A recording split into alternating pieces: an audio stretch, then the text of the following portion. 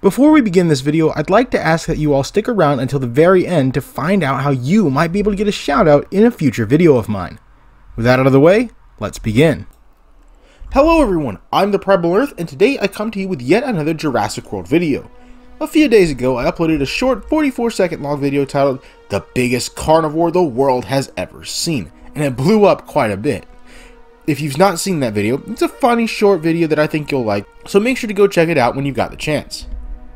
But in the meantime, the video is essentially a short clip from the second Jurassic World Dominion trailer where someone asks Alan Grant, "What is that?" seemingly in reference to the Giganotosaurus, where Alan Grant then replied, "The biggest carnivore the world has ever seen." After this clip plays, another clip plays of me googling the largest carnivorous dinosaur to a Spinosaurus result coming up while Jurassic Park music plays in the background. This was just a funny, harmless video, and most people understood that. However, many people got into heated discussions about what the actual largest carnivorous dinosaur the world has ever seen really is. So this got me thinking, what really is the largest carnivore the world has ever seen? Now, the Jurassic franchise is not exactly known for accuracy, but the Jurassic universe and actual real life do share the same three largest carnivores: Spinosaurus, Giganotosaurus, and Tyrannosaurus rex.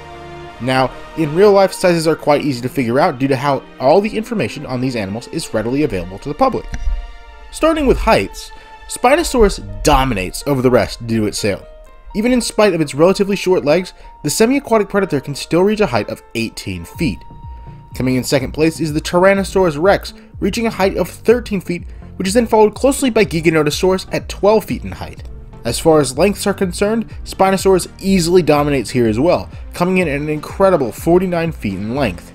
Coming in at second place is actually Giganotosaurus, at a length of 43 feet, followed closely by Tyrannosaurus rex at 41 feet. But for mass estimates, Tyrannosaurus rex actually reigns supreme with a mass estimate of 8.8 metric tons. This is then followed up in second place by the 8.2 ton Giganotosaurus, with the Spinosaurus coming in last with estimates of around 6.6 tons, or more. Although, it's important to note that the Spinosaurus has also been estimated at up to 12 tons, which would make it heavier than either of the two previous dinosaurs. When it comes to length and height, Spinosaurus dominates, but as far as mass is concerned, Tyrannosaurus is king. Now, these are the real-life estimates for these particular animals, but their counterparts in the Jurassic universe are wildly different. As far as height is concerned, Spinosaurus once again reigns supreme at 20 feet in height thanks to that massive sail. This is then followed up in second place by Giganotosaurus at 16 feet in height, with the Tyrannosaurus rex coming in at 13 feet in height. As for length, Spinosaurus is in a very interesting position. Officially, first place should go to Giganotosaurus at 47 feet in length, with the Spinosaurus coming in at 43 feet, the same as the Tyrannosaurus rex. But the source for that specific metric for Spinosaurus is this image. Now, in this image, it clearly states that Spinosaurus is 43 feet in length. But that number doesn't actually match the following graphic. This graphic is made up of a bunch of different squares and also includes Alan Grant for reference. Now, the actor who plays Alan Grant, Sam Neill, is exactly 6 feet in height, and Alan Grant's character in this graphic is exactly 6 squares tall, meaning that each square is 1 foot in length. Using this, we can see that the Spinosaurus is actually 46 squares long, meaning that the actual animal depicted in the diagram is 46 feet in length. While this still puts the Giganotosaurus ahead of the Spinosaurus, it beats it by only a single foot in length, as opposed to the 6-foot difference between the real-life animals. And finally, weight. Again, Spinosaurus and Giganotosaurus are neck and neck once again, with the Giganotosaurus barely edging out the Spinosaurus. The Giga clocks in at 8.2 tons, whereas the Spinosaurus clocks in at 8 tons. This is a difference of only 400 pounds. For reference, that's about 1.2 Dennis Nedrys in weight difference. Interestingly, both of these numbers are less than the 8.8 tons that we believe the real-life Tyrannosaurus rex could have achieved. What's even more interesting is that the Jurassic version of the T-Rex only weighs 7 tons, far less than either of them. So, based on everything we currently know, Giga and Spino easily beat T-Rex in size, but are very close to each other. Spino is 20 feet tall, Giga is 16 feet tall. Spino is 46 feet long, Giga is 47 feet long. Spino is 8 tons, Giga is 8.2 tons. Which means it's settled, right? The Giga is the biggest, even if only marginally so. Well, not quite. You see, the Spinosaurus we saw in Jurassic Park 3, where the measurements are from, might not have been fully grown. The Spinosaurus did not exist during the events of the Lost World Jurassic Park, but did exist during the events of Jurassic Park 3, which means, at most, it was merely 4 years old. But we actually know it was a lot younger than that during the events of JP3.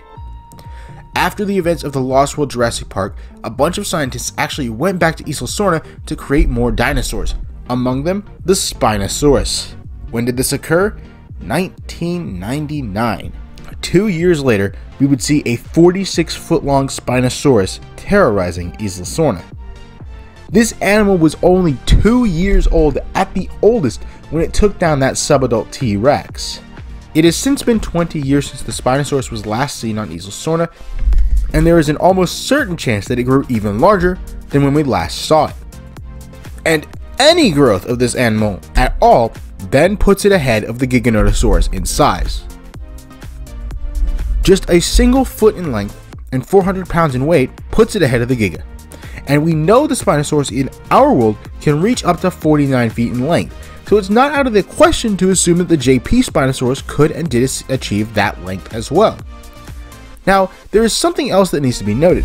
The dinosaurs in the Jurassic franchise are genetically modified to have accelerated growth rates. The Tyrannosaurus Rex was hatched in 1988 and was full-sized in 1993. And the Indominus Rex was hatched in 2012 and achieved a full size of 43 feet by 2015. What's interesting is that the Indominus Rex, despite 3 years of growth on an accelerated growth rate, was still not finished growing. When it died, it was 43 feet in length, but its maximum length was stated to be 50 feet, and that was after 3 years of growing.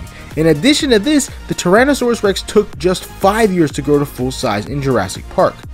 The Spinosaurus was only 2 years old and already 46 feet in length. This leads me to believe that even though the numbers we have officially put Spinosaurus behind Giganotosaurus by a very small amount, in reality, the Spinosaurus of 2022 would have achieved its maximum height years or even a decade ago. And if that maximum size is even slightly bigger than what we saw in Jurassic Park, then that means the Spinosaurus is actually the biggest carnivorous dinosaur the Jurassic franchise has ever seen.